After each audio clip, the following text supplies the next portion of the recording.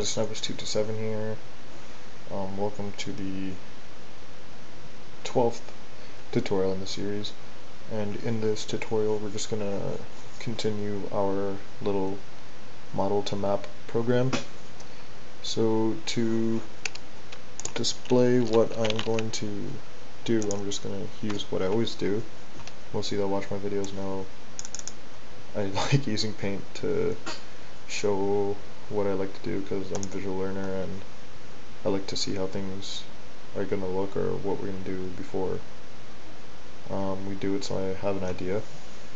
And so yeah, so basically what we're going to do now is we're going to just load our .object loader from our engine. But for those of you who are wondering how are we going to make this actual map format, you know, how's it going to look, how am I going to read it, etc.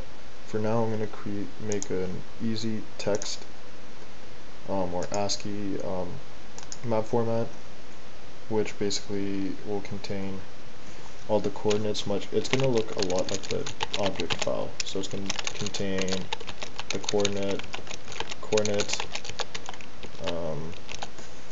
and then maybe we'll have something called position, and then the position of each mesh, something like that. Or if we want one giant mesh, actually no, that won't work.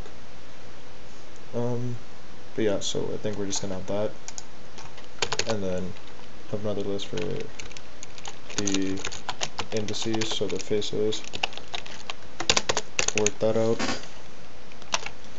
So the way I'm gonna work this out is, obviously, I'm not gonna save this actually. Obviously we're gonna need to store all the vertices somewhere, so we're just gonna have this big sack called vertices, so it's gonna have all our vertices obviously. And then what's gonna happen is make another one called .object, so our object, and then another sack, call it, or another sack right here under both those called indices. Sorry. And finally one called, I don't know,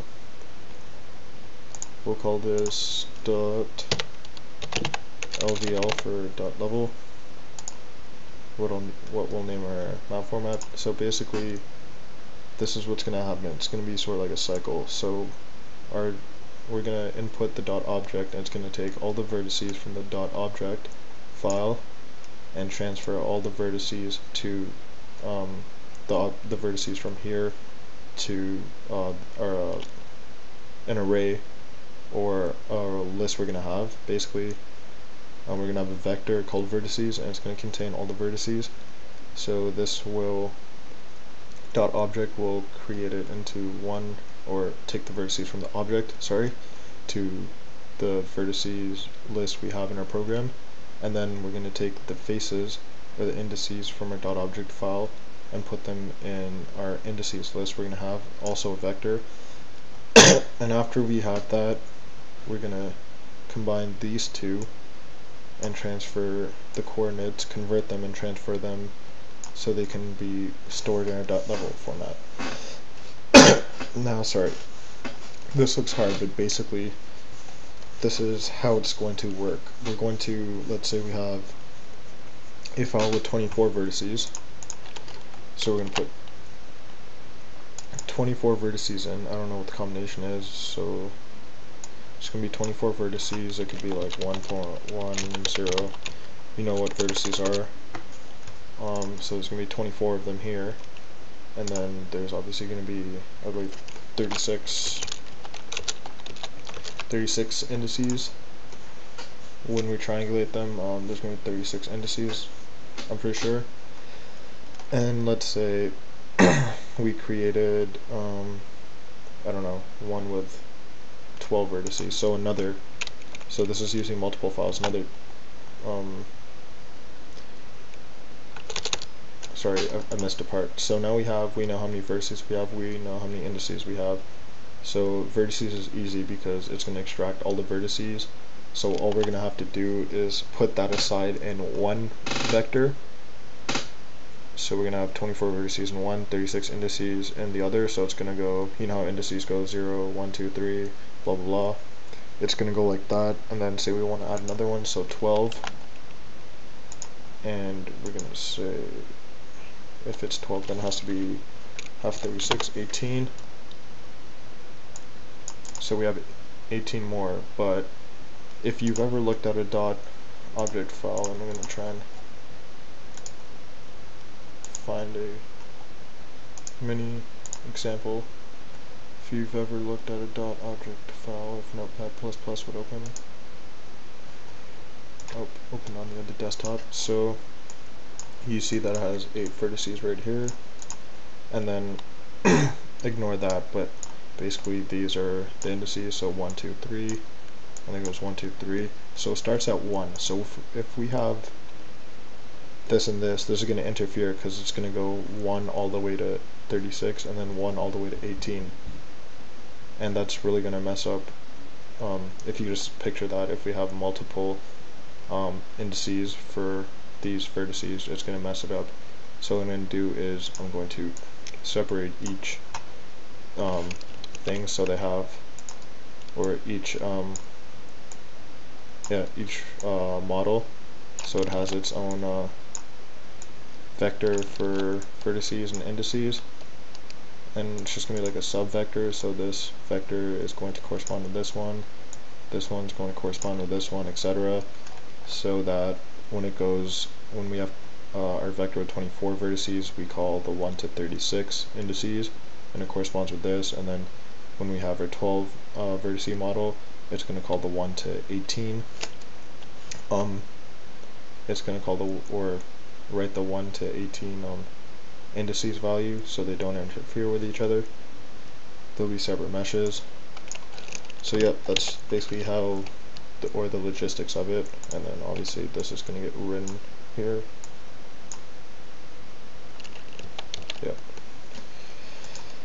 So I'm just going to find my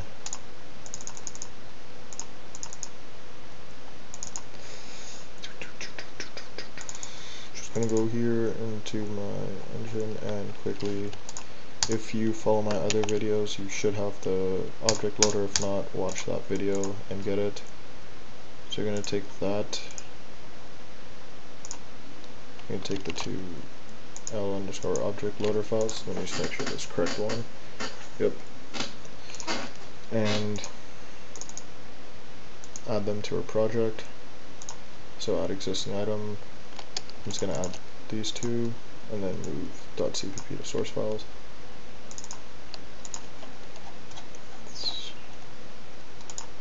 That's fine. I'm just going to comment out all this, because we're not going to need this. Anyways, thought I could work around this. So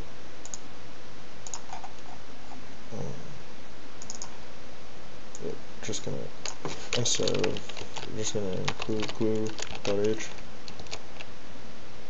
This should get rid of all the errors. There we go. So now what we're gonna do is, I want to count, just to make sure I'm gonna count. Actually, first I'm gonna do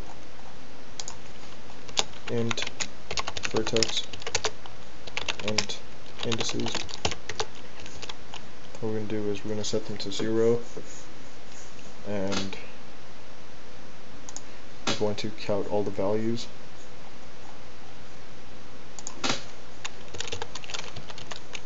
Equals 0. So we're going to count object dot vertices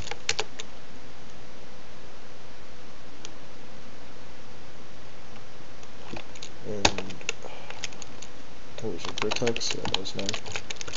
So it's gonna count that element, and then we're just going to do, so this is going to be 0, and we want to put 1 in each line. Since there's 3 of them going, we need to see that each value is being counted, so we're going to do, this is going to be 0, then this is going to be 1, so we're going to do, what was it, vertex equals vertex plus 1,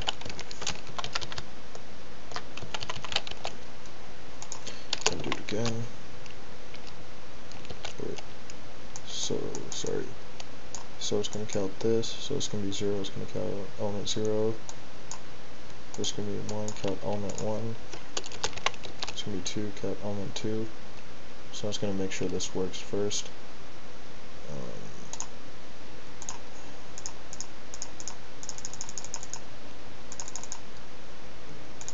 Just going to take a model I know it works.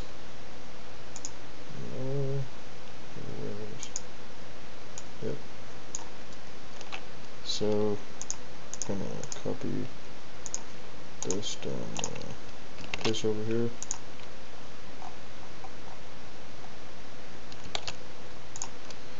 And so now we're just going to include the object loader. So this is just to confirm that all of the vertices are right. So I just want to count each one to make sure they're right. And we're going to do L object underscore loader object equals null.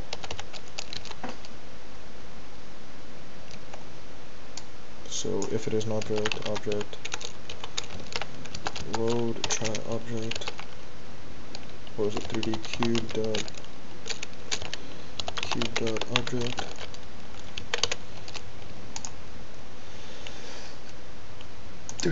object, okay, we'll load it.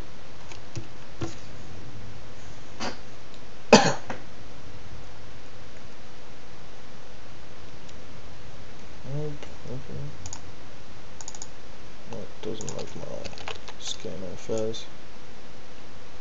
So Visual Studio 2012 won't let scanf work because it's like, I fucking hate scanf.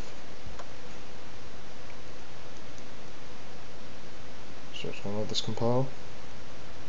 Hopefully everything works. And let's see, 3D cube dot object. Oh, I did this wrong. Okay. Okay, so over here, I realize I put the exact name, but we're supposed to put file name.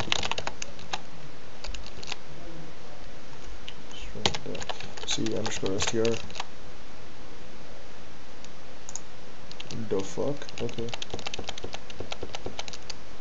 So should be working around. Okay, let me just try this. Files. I'm gonna put files. Make a constant char files equals file name. Will that work? Char.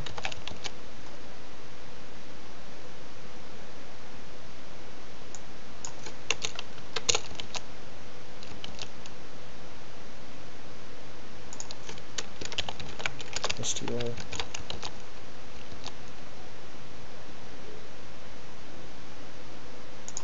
I remember I had this problem somewhere. What did I put? I'm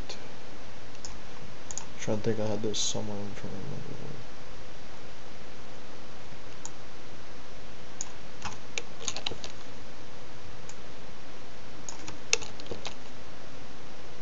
What the fudge?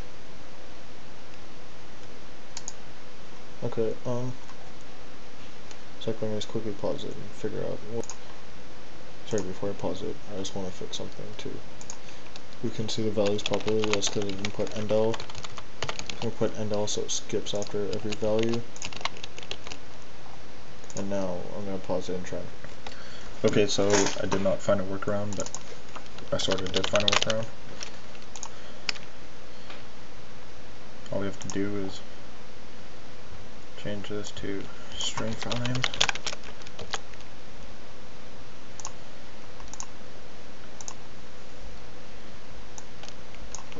String file name. Excuse me. And that should work properly.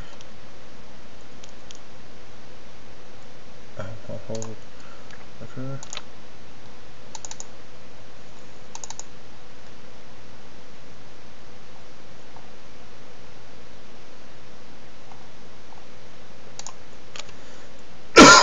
Int string file name.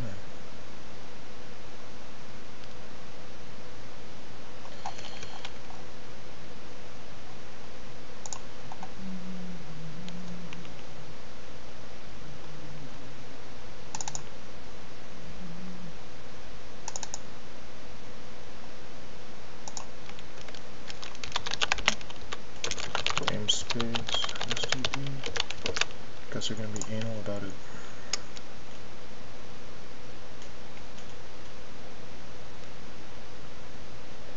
And now whatever file I input, it should work. So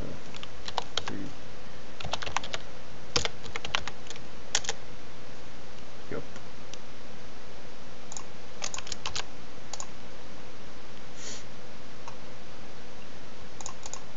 Just gonna do the same thing for indices.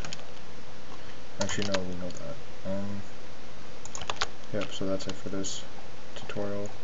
Next tutorial, we're gonna get more in depth with storing.